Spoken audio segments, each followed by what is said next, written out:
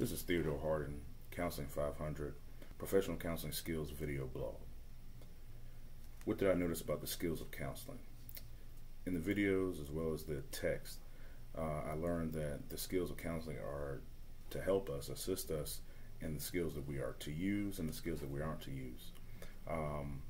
Most importantly, I enjoyed that we are to pay attention, try to understand the client's point of view, be empathetic, use silence, and be neutral.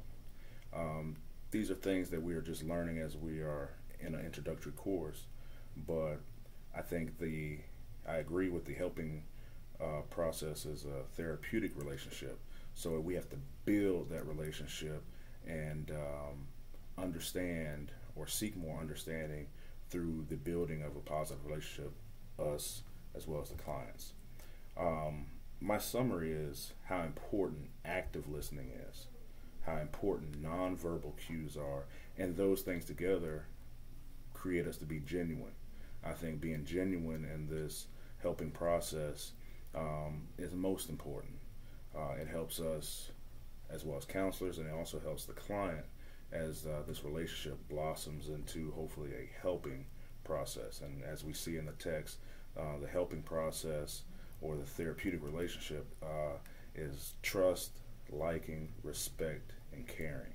So we must be these things, we must understand these things, and I really enjoyed how the skills and our personal identity can combine to have a positive relationship with the client. Next, the sessions that we watched, similar to what we imagine the counseling session to be. I understand that the intent was to teach us, to inform us of the basic skills, but I do think that real sessions will be less rigid, be more emotional, more genuine, and more natural. It'll be what I call a slow, organic process.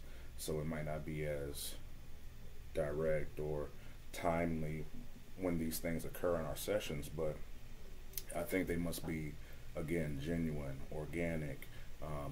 We must be ourselves and not as rigid or as,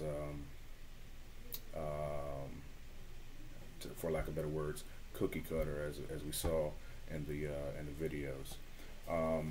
To me, the invitational or introductory skills are important. They build the therapeutic relationship, as I talked about before.